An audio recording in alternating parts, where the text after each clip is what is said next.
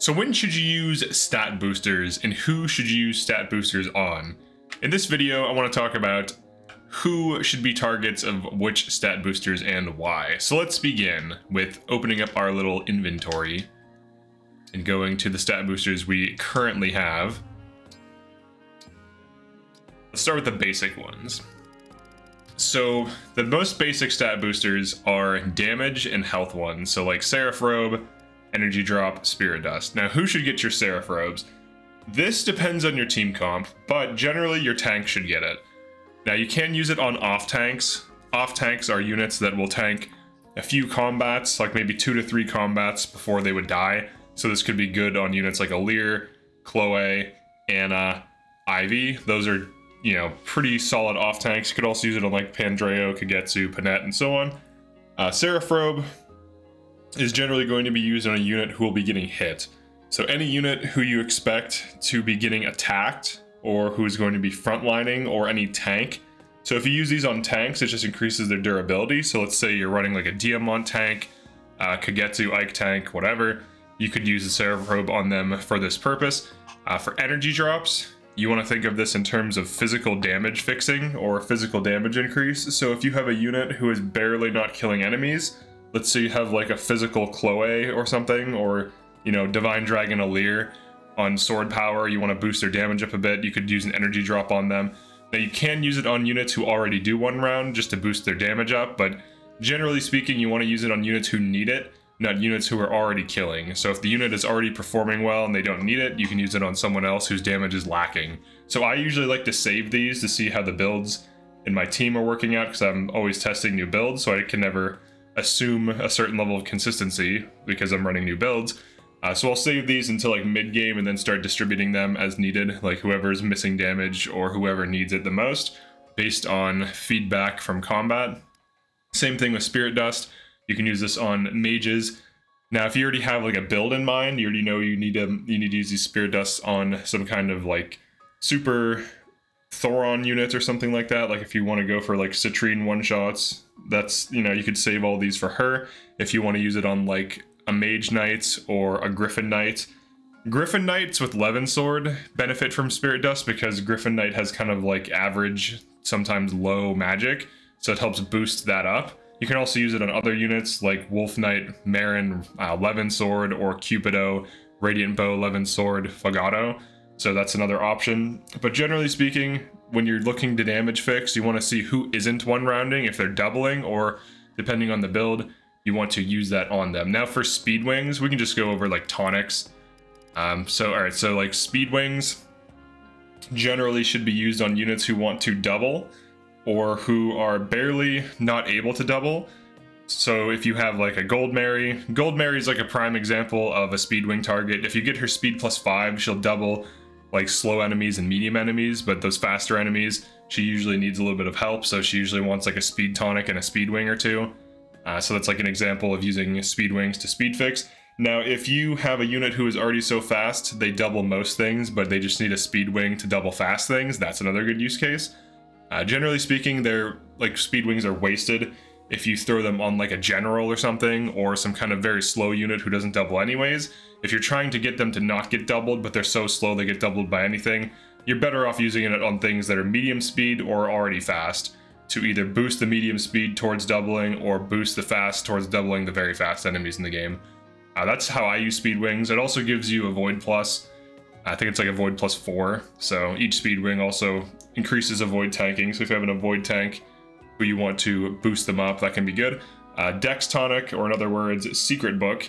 Secret Books are good on units who need their accuracy improved, but it's also good on units who have Dex triggers. So like Ivy has a Dex trigger, Ivy, Diamant, Alfred, Saline, Tamara. Tamara, I think, is like one of the best targets for Dex Book, because if you're running her, it increases her Sandstorm trigger rate, and Sandstorm does way more damage than any of the other triggered abilities.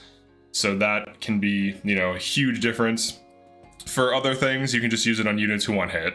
I think it also gives you 1 crit. I think 2 Dex equals 1 crit. So if you're on like a crit Panette, you want to get her accuracy up on Warrior, you could use a Dex Book on her. But generally, Dex Book should be used for hit fixing, slight crit, and for passive procs. And depending on the unit, like if you want to really run Vidam badly or whatever, you could use Dex books on Saline to get her Ignis triggering more often. Same thing with Ivy and Void Grasp, you can do that as well. For Draco shields, and I don't have a res tonic, but for talismans and Draco shields, I generally just use them on my tanks. I don't really see, like I use them on either main tanks, meaning units who are going to be drawing in a lot of enemy fire, you know, taking a lot of hits, enemy phasing a lot, or use them on off tanks, units that will fight smaller groups of enemies or 2 to 3 enemies at a time. So I would use them on tanks and off tanks. If you just use them on random units who are sometimes in combat, it might not be the most useful thing. So I would use those in that situation. And then for goddess icons, honestly, I think all of them should just go to Anna if you're running Anna, because higher luck means more gold, and more gold means more resources, more tonics, more staffs, more, you know, donation, more engravings, or I'm sorry, more engravings, more forges. So if you want to, like, here's how I use them. You can use them on your tanks, or you can use them on Anna. Use them on your tanks to reduce incoming crit. Use them on Anna to make her passive trigger more. So that's really the use case, I think, for Goddess Icon. And then for boots, you can just use it on whoever. I usually like to use it on a hard carry, so in this case I use my boots on Anna in this playthrough. She is one of my hard carries, if not my best unit, and because of that, she has extended reach now, and she can fly over 11 sword dudes, and has a pretty high trigger rates for her passive. Right now it's 1 in 4, roughly. It's a little bit less than 1 in 4. There's 25% luck is 25% chance, or 24 luck is 24% chance. So I would say you want to use boots on hard carries so that you can extend their reach. So you want to have, you know, some kind of flying thing, some kind of mounted thing, whatever, something with high move or something that needs the move that you want to rotate between formations. So in this case, Anna's kind of like an assassin who just flies around and kills things, and having 7 move allows her to travel between groups if I split my team up, which usually is how you handle maps anyways. So you could use it on like Ivy, Anna, Chloe, like a Wyvern Kagetsu, Wyvern Marin. You could use it. You could even use it on like Tamara or whatever tank you use. So it depends. You can use it on Alir if you have Alir on something else. Alir Wyvern is obviously good, so you can run that. Alir Griffin Knight is also good. So there's different builds, but generally speaking, I use boots on hard carries. Some people use boots on Dancer so that he can, you know, reach further targets, which is also a valid use of boots. There are 2 boots in the game. There's the Chapter 14 boots and the Chapter 24 boots, I believe. I don't think there's a 3rd set. I think there's just 2. But those are the 2 boots that I can at least remember. But you can use boots. I think you can use up to 2 boots on a single target. So I think you can get up to like 8 move at base. But I would use them on 2 different targets. Like I would use one on like Anna and then probably the other on Chloe in this playthrough, because these are like my 2 best units. And then I have like secondary units like Tamara, Alir, and Marin. That's generally how I use stat boosters. I try to use the tanking things like health plus. So Seraph Robe, Draco Shield, Talisman usually go on my tanks. Speedwing go on fast units to double, or medium units to get them into doubling. I use damage fixing as needed depending on who needs the damage, because I run different builds, so I don't know who needs what right out of the gate, especially when doing different tests with different emblems and classes and so on.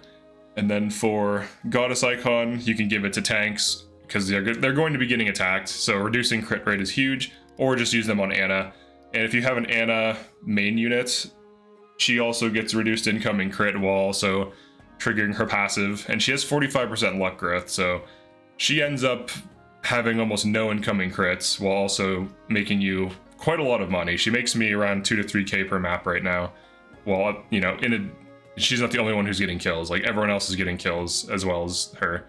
So but yeah, I'd say that's pretty much it for this one. Just wanted to go over how I use stat boosters, how it makes sense to use them. Like if you have a unit who's already so fast to double everything, using a speedwing on them is generally a waste. Same thing with like damage fixing. Like if you already have enough damage and you just use it like an energy drop on a unit who already won rounds, you don't need to do that. Like it's just wasting the stat booster. So you should use it on units who need it, and to fix issues they have, or to enhance tactics or the build they're running. That's how I would recommend using them. So that's it for this one. Definitely like and subscribe. Feel free to become a channel member if you want. We also have a live stream. Channel membership gives you an icon next to your name when commenting and posting during the live stream, and there's also chat emotes. I think there's like 12 or so right now. But yeah, thanks for checking this out, and I'll see you in the next one. Peace.